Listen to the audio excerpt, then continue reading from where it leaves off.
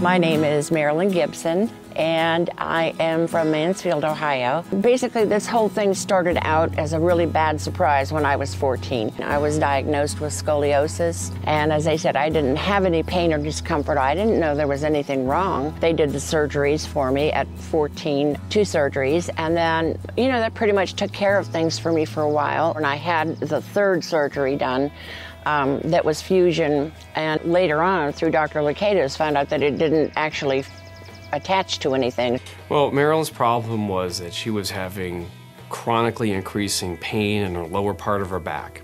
She had been through all the conservative measures, and actually for quite some time. Her pain was getting to the point that it was really affecting her with everything she did. This ranged from even activities with her grandchildren to gardening, but she even dreaded going over bumps in the road. I cannot even say enough about how good he was about explaining the whole process and what to expect. They'll hear you go through these and the pros and cons of each treatment option. And in those situations, oftentimes what you end up doing is saying, hey, what would you do if it was you?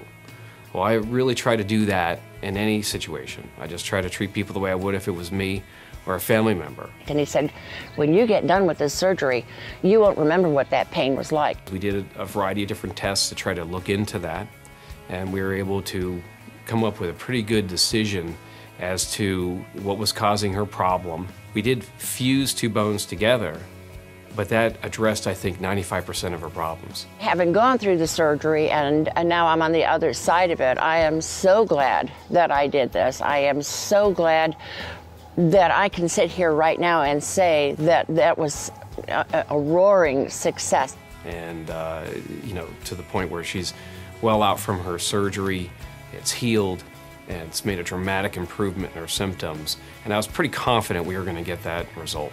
The people at OhioHealth at Grant Hospital were so kind and so supportive and friendly.